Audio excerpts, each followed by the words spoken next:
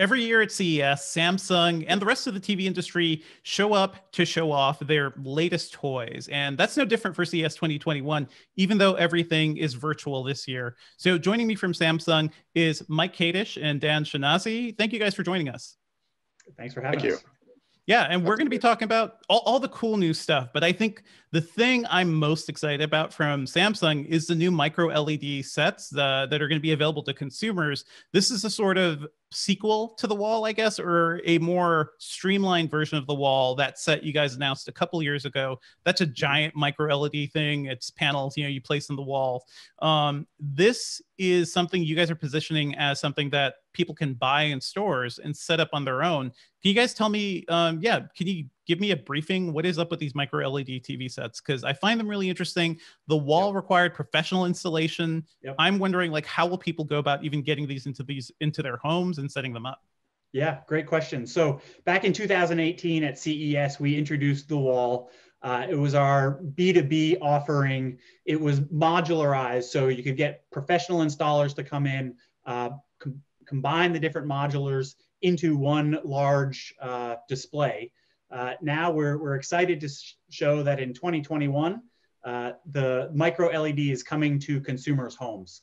We're offering it in 3 distinct screen sizes: an 88-inch, a 99-inch, and a massive 110-inch solution. As I said, all of them pre-configured for consumers. So you can take it out of the box, install it yourselves. You don't need professional installation to come in. Are they going to be individual panels that you kind of piece together Lego-like, or is it going to be one consistent thing and you just find a way to put it on your wall? Yeah, okay. I'll take that one. Mm-hmm. Yep. Yeah, okay. It's a single unit, which makes installation quite simple. And to your first question about ease of installation, you can think of the original wall as sort of a Lego set, if you will. Yeah. You had to put it together, and it was about a 3 or 4 day project for a professional. This is all in a frame. It's there are adjustment points, of course, but it's framed and it's ready to hang on the wall. Gotcha. And just to refresh for our readers and listeners here, everybody, when you talk about micro LED, this is a new technology that kind of combines what we really like about OLED, like individual pixel-based illumination, but without some of the downsides of OLED, right? Is there anything that's super different between the wall panels and these consumer micro LED sets? Are we losing anything here? Yeah, I'll take that one. It's actually, the technology is quite similar. This is an emissive technology. Mm-hmm. So the actual micro LEDs are each one represents a pixel. So literally millions. So technology wise, it's the same.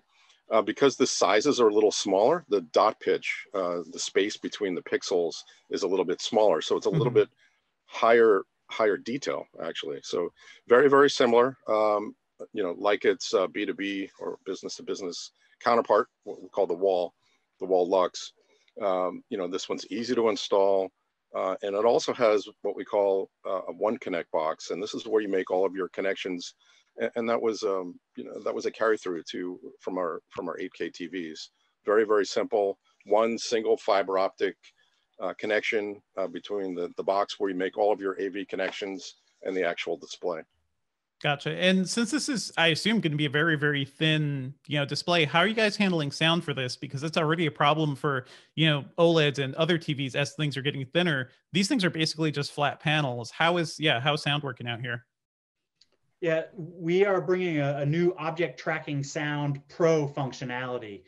So the consumer can watch the display and they'll experience kind of a realistic sound that's aligned with the picture that they see on the screen.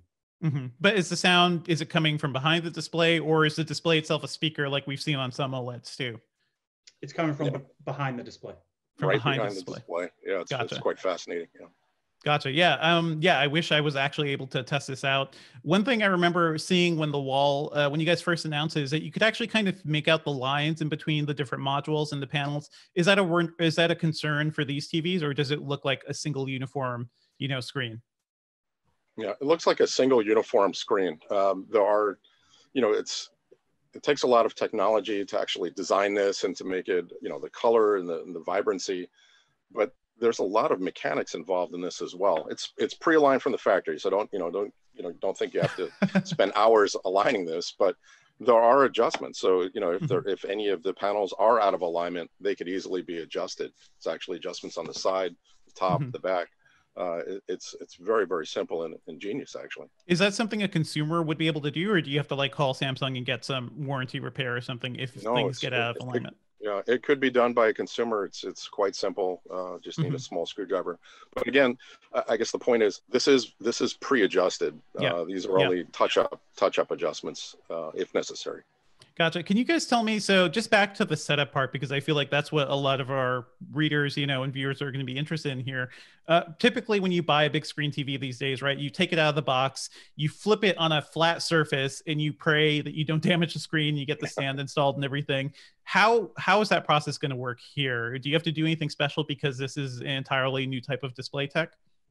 Yeah, you wouldn't flop this on its face, so to speak. So it's a little bit different in that regard. I had I was able to see the actual setup of this in person just right before New Year's, and it's quite ingenious. So it comes shipped. It comes in a box vertically.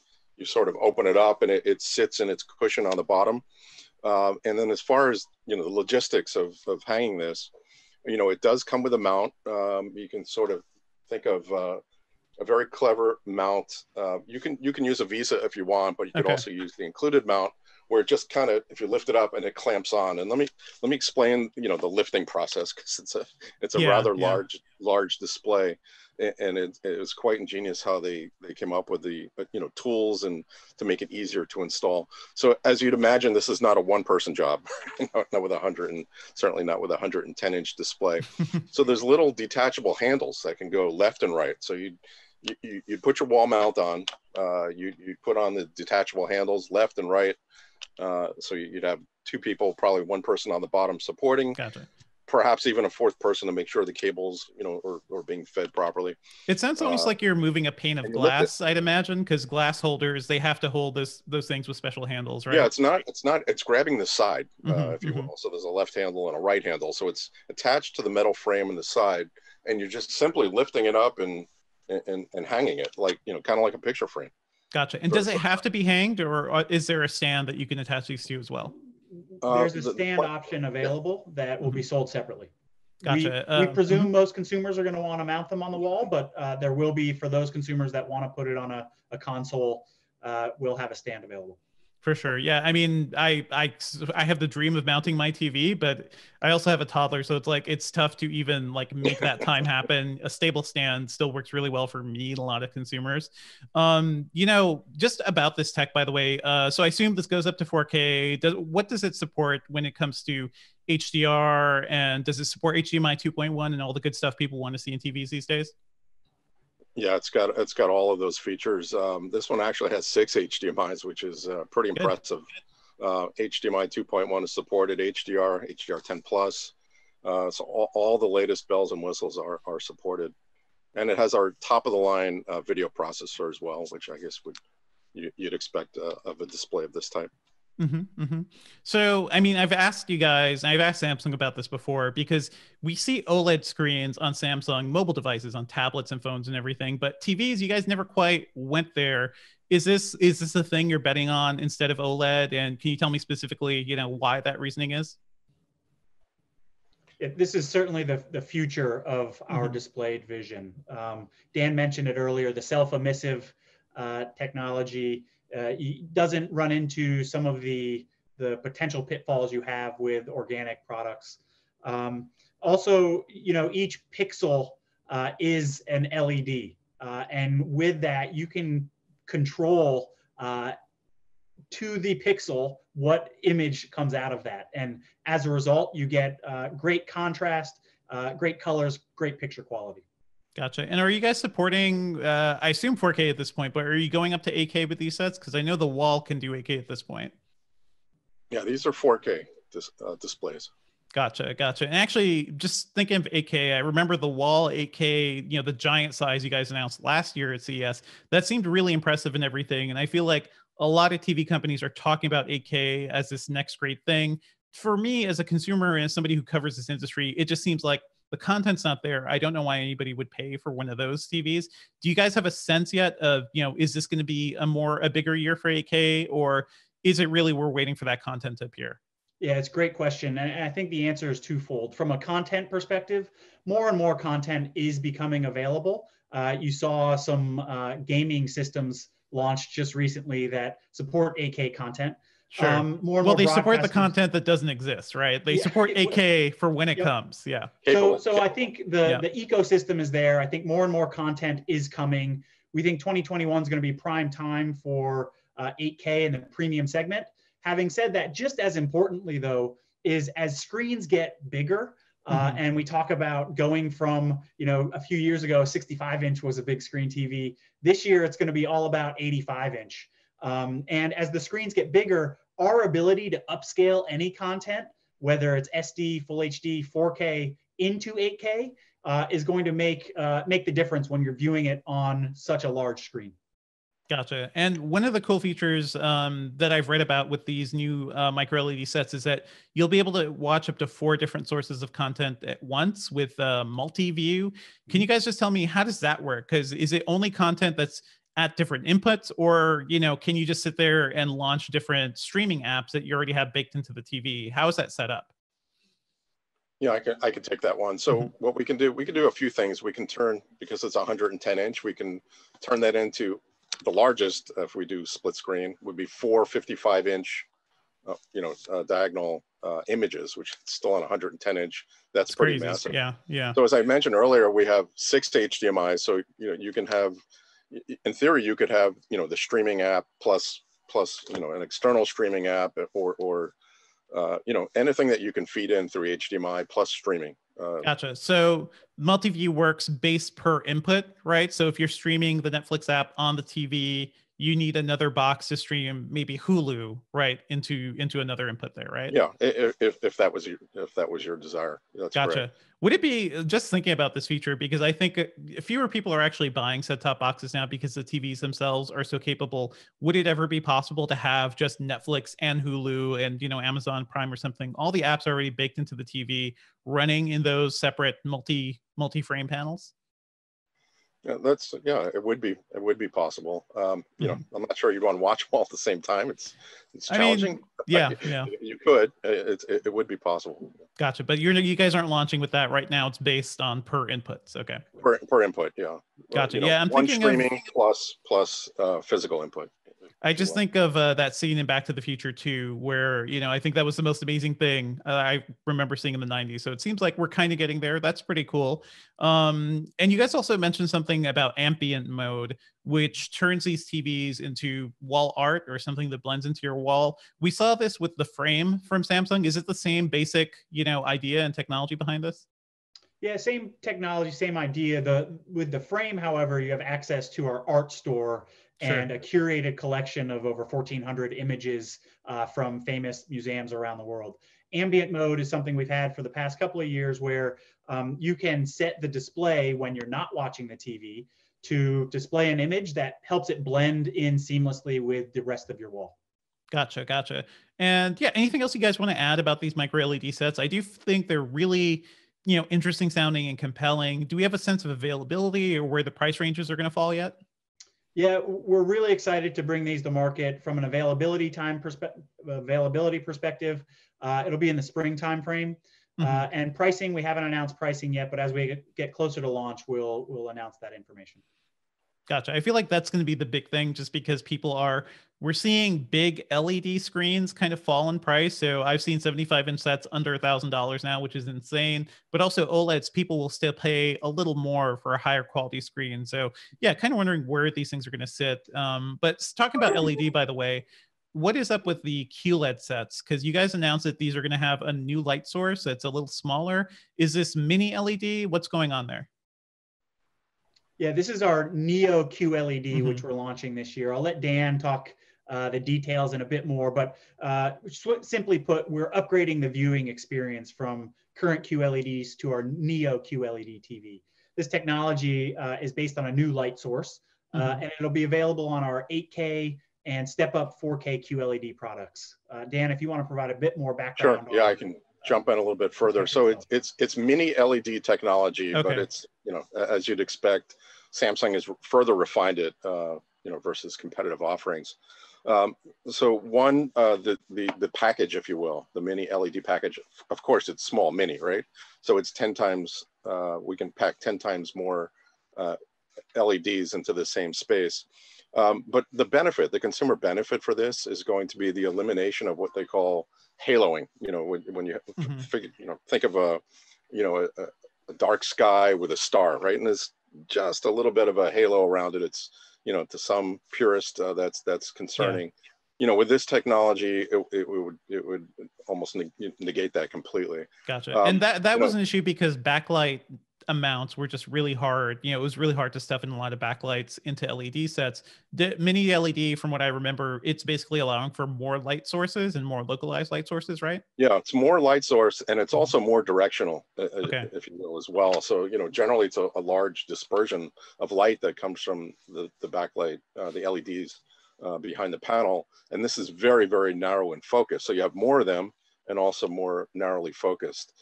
We also have much better control over that light as well. So we have actually 12-bit luminance control, which is pretty amazing. So, again, the darkest detail will be seen and appreciated on the new Neo QLED. Yeah, and Dan, you mentioned that you guys are doing something different that competitors aren't with mini LEDs. I actually just picked up a mini LED set last year, and I've been really impressed with it. What are you guys doing differently? What is Samsung adding to this technology that we're going to see more companies adopt at this point? Yeah, so it's the actual construction of the mini LED as well. So it's the narrow focusing of the light that's going to make a demonstrable difference versus competitive offerings. Gotcha. And as we round things up, I know you guys mentioned that there are a couple other new features coming this year to your TVs. There's Google Duo integration, which seems to be working with screen mirroring from your phone to your TV, but also some TVs will have cameras that you can actually put on. Could you guys explain a bit more about that? Yeah, so 2020 has changed us all. And if your household's anything like mine, we've had more video calls this year with friends and family than we had, or last year than we had in the past. And my shoulder's a little sore from holding my phone up in front of me to have those video chats. But thanks to our partnership with Google Duo and Logitech, we'll be offering a third party, the Logitech video camera that can be installed separately. So it's not pre-configured, the TV doesn't come with it installed. Consumers can buy it separately, install it, or plug it into the TV itself, click on the Google Duo app, and seamlessly have video conversations with friends and family from the comfort of their living room, looking at a giant big screen instead of a small mobile device. That's pretty cool. And which TVs will support this integration? That's going to be all of our QLED TVs. Gotcha. So not the micro LED stuff coming. I need to double check on the micro. We'll have to check on that. I guess you may have trouble mounting a camera somewhere on that micro LED set, but okay, that's pretty cool. And one other little tidbit I saw is you guys announced something called Super Ultra Wide Game View, which lets a TV give you the same basic, viewing angle as a super ultra wide monitor. I'm actually using one right now on my PC. Can you guys just give me a sense of how that'll work? So does this mean, just portions of the screen will be blacked off and you'll get a wider, kind of a wider aspect ratio as you play something? That's exactly right. I can. That's right. We now have support for 21:9 or even 31:9 aspect ratio. So, there's many of the popular PC games will support wide aspect ratio gaming. So if you do connect, play those games on a PC, that PC connected to your TV, you can enjoy a much wider view. So you can see, to the left and to the right, more detail than you could if it was just a 16:9 image. So it's a more immersive experience. For sure. I definitely like playing a lot of PC games there. I guess you will be sacrificing a bit of like vertical, screen space to make this work, right? Yeah, you'll have a black border top and bottom, but that's inherent in the video image. Sure. Yeah, and additionally, we're introducing something called a game bar, which will be able to fill up some of that black space that you just referenced. Which the game bar can provide information that lets consumers monitor and adjust critical aspects of their gaming that they're actually playing. such as input lag, if they've got a headset connected, what the different aspect ratios are and such. Right, frame rates as well, if HDR is on or off, what the aspect ratio is. So, you know, I guess to the casual gamer, maybe those aren't so exciting, but for the people that really immersive into games, those are very important things to know. Sure. I'm talking to people who want to put TVs, you know, on their desks at this point to do their PC gaming. So I guess we're kind of getting there as a market. Just kind of to round things down for you guys here, you know, we're entering 2021. 2020 was a crazy year for all of us, but especially it seemed like home entertainment became a more important thing to a lot of people because we couldn't really go anywhere. How is Samsung approaching 2021? And are you guys putting more of an emphasis on home entertainment and what you guys can do to help consumers who are stuck at home?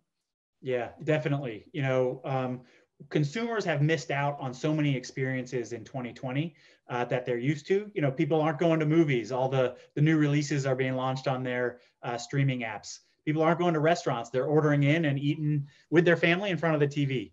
So what we're trying to do in 2021 is make life easier for consumers, because a lot of the things that consumers have done in the past, we think some of those are going to stay. Consumers aren't going to all of a sudden go out and be with crowds of people anytime soon. So we're trying to develop and provide solutions that make consumers' lives easier. You know, consumers they're not going out to the gym anymore as much as they used to. So we're with our launch of Samsung Health and our smart trainer. Consumers can work out from the comfort of their living room and get feedback on the poses and positioning and the number of reps they're taking, and have a holistic dashboard of their health right there in front of them. Consumers aren't going into the office to work anymore. We're introducing something called Remote Access Plus that allows consumers to connect to their Office PC directly from their TV. They can also access Office 365 documents directly from their TV as well. So there are a bunch of things consumers aren't doing anymore that they used to a few years ago. We're trying to make their lives easier and let them do those things at home from their TV. Great. Well, thank you so much, guys, for giving us the rundown and all the Samsung news. We've been chatting with Mike Kadish and Dan Schinasi from Samsung. Stay tuned to Engadget.com for more news from CES 2021. We'll have a lot more on TVs, home entertainment, and PCs. And if you dug this video, be sure to like and subscribe.